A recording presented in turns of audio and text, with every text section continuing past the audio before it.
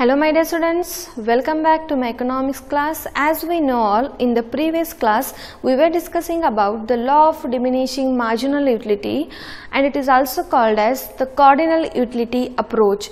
Why? Because the law of diminishing marginal utility assumes that the utility can be measured in cardinal numbers like 1, 2, 3, 4, right? And that is why it is also called as what? The cardinal utility approach. And there we were studied the statements of the law, and we saw some assumptions of the law of diminishing marginal utility and schedule and the graph which shows the law of diminishing marginal utility. And by this we may understood the behavior of the consumer while consuming a particular commodity. And now in this class I am going to starting the second and most important approach, that is the ordinal utility approach. Okay, then what is ordinal utility approach here? It is just opposite of the cardinal utility approach. Means under the cardinal utility approach we may measure the utility in cardinal numbers like 1, 2, 3, 4, right? But what about the ordinal utility approach here? Means here under ordinal utility approach we cannot measure the utility like 1, 2, 3, 4, but we can compare the utility which is derived by the commodities. Means we can compare the two commodities to measure the utility in ordinal utility analysis, right? Now in this class we are going to starting the second and most important approach, that is the ordinal approach. Under this approach we are going to studying the two concepts. First one is the indifference curve and the second one is indifference map. Both topics are very important for your examination point of view, right? And the first one is, that is the indifference analysis. And now we are going to studying in detail about the indifference curve analysis. Now let's see the meaning of the indifference curve, right? What the indifference curve tells us here?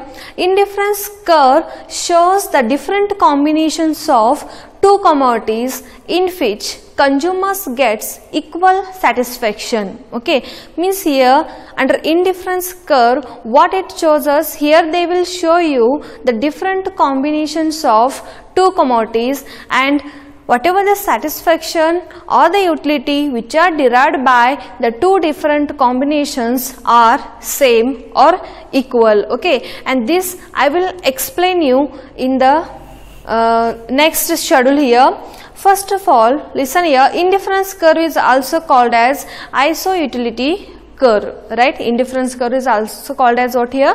Iso-utility curve. Now let's see the schedule of indifference curve, and by this you may understand the meaning of indifference curve. Now let's see the schedule here. The first column shows you the combination of goods. Means here there are different combinations of goods like A, B, C and D. Okay, these are the combination of goods, that is bananas and mangoes. Okay, here they have two commodities, one is bananas and mangoes. Okay, so here the second column shows you the bananas and the third one is, that is mango. Okay, means listen here, the first combination, that is combination A, has one banana and 15 mangoes. Okay, this is what the first combination. Now the second combination is combination B. In combination B it has 2 bananas and 12 mangoes, right? And in combination C, how many bananas are there here? 3 bananas and 10 mangoes. And in fourth combination, that is D, it has 4 bananas and 9 mangoes. Okay, means here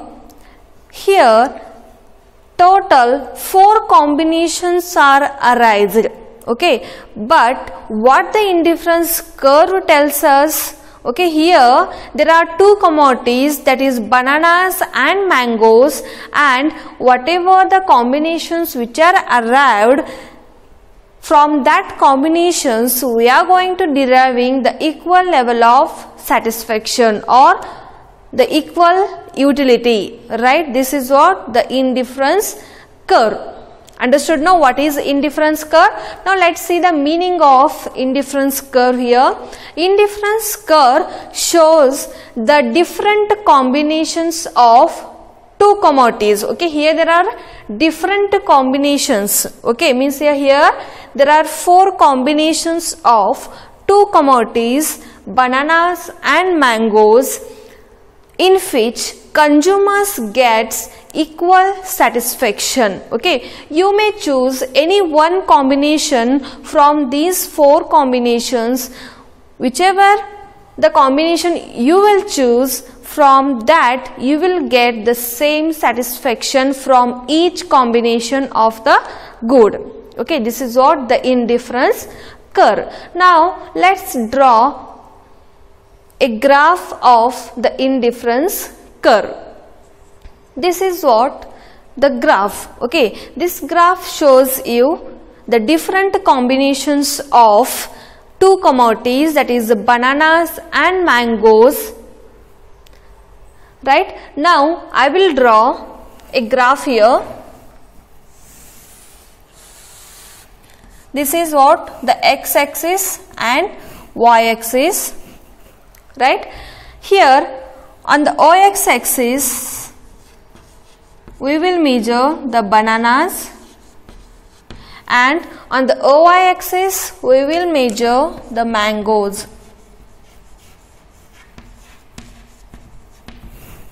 Right, now tell me how many bananas are there here? Total 4 combinations of bananas are available.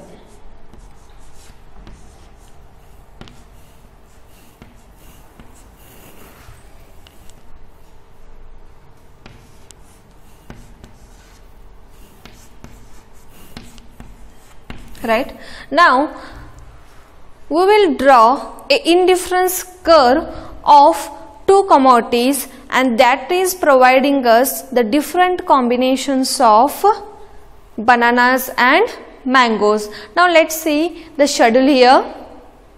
Now tell me how many bananas are there in the first combination, that is in combination A. Okay, here we have 1 banana and 15 mangoes in combination A. In the second combination B, we have 2 bananas and 12 mangoes. Right? In the third combination, that is combination C, we have 10 mangoes and 3 bananas. And in the next combination, that is combination D, we have 9 mangoes and 4 bananas. Now let's draw the indifference curve like this. This is what the combination A, combination B, combination C and combination D. Okay, this curve is what the indifference curve. Okay, this is what the indifference curve. You may IC means here the indifference curve. Understood now what is indifference curve and how the indifference curve is drawn here? Right. Now the next one we will look at the conclusion of the indifference curve. Right. From the above table and graph we understood that indifference curve shows different combinations of two commodities, that is bananas and mangoes, in which consumers get the equal level of satisfaction. Okay, whichever the combination you may choose, that is you may choose the combination A, combination B, combination C or combination D, but from each combination you will get the same level of satisfaction, right? This is what the indifference curve, right? And now the next topic is the indifference map. Yes, indifference map is the group of indifference curve. Okay, this is what the single indifference curve, but what we will study under the indifference map here? Here the indifference map shows us the different indifference curves. Okay, means here it will shows or it gives us group of indifference curve. Now let's see the meaning of indifference map. It is a set of indifference curves of two commodities shows different levels of satisfaction is called indifference map. Is called what? The indifference map. Means indifference map means what here? It is a set of indifference curve. It is a set of indifference curves of two commodities. Here also there are two commodities shows different levels of satisfaction. Okay, indifference curve shows us what? Two commodities giving us the same level of satisfaction, but in indifference map it shows two commodities shows different levels of satisfaction. This is what? The same level of satisfaction, and indifference map is different level of satisfaction, right? This is what? The indifference map. Now let's see the graph which shows the indifference map. This is what? The indifference map graph. On the OX axis we were measured the good X, or you may also call it as bananas, and on the OY axis we have measured good Y, means the mangoes, right? And that curve shows you the different or the set of indifference curves. This is a single indifference curve, and indifference map means a set of indifference curve or a group of indifference curve. Here I will show you the indifference map here. This is what? The OX axis, and that one is OY axis. Okay, here we will measure the bananas, or you may also take it as good X and good Y. Here I will take the mangoes, right? What I told you, indifference map, it is a set of indifference curves like this. This is what? Here it shows us different indifference curves, like IC means what here? Indifference curve 1, indifference curve 2, indifference curve 3, and so on. Again it will may show us different indifference curves. Okay, this is what? The indifference map. Now let's see some important things regarding the indifference map. Okay, IC1 is a lower indifference curve and IC3 is the higher indifference curve. Here I shown you three indifference curves in under which map here? Indifference map. Now let's see here what I told you. It shows us different indifference curve, and each indifference curve gives us different levels of satisfaction, right? Means IC1 gives us lesser satisfaction than IC2. Right? IC2 gives us again lesser satisfaction than IC3. Means here the lower indifference curve, that is IC1, gives us lower level of satisfaction, and the higher indifference curve, that is IC3, gives us the higher level of satisfaction. Right? Understood now? What is indifference map here?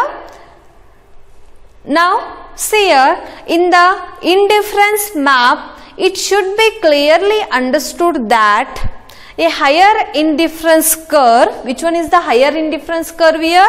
IC3, gives higher level of satisfaction, and the lower indifference curve, which one is the lower indifference curve? That is IC1, gives lower level of satisfaction.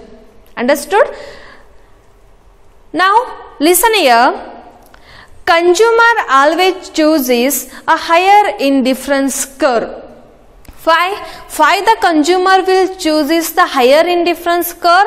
Because the higher indifference curve gives us a higher level of satisfaction. As we know, always a consumer chooses that commodity, from that he may get the higher satisfaction. That is why the consumers always chooses a higher indifference curve to get higher level of satisfaction. Understood? Now let's see the conclusion for the indifference map. From the above diagram, we understood that a consumer always prefers a commodity which gives him higher level of satisfaction. So it is called monotonic preference. Okay, then what is monotonic preference here? Always a consumer, means a consumer always prefers the commodity which gives him higher level of satisfaction, not the lower level of satisfaction. That may be any consumer, they wants only high level of satisfaction from the commodities or from the goods and services, and this process is called the monotonic preference. Right? This is what all about the indifference curve and indifference map. Okay, these two concepts we were studied under the ordinal utility approach. Right? And now in the next class I am going to starting the second and most important topic of your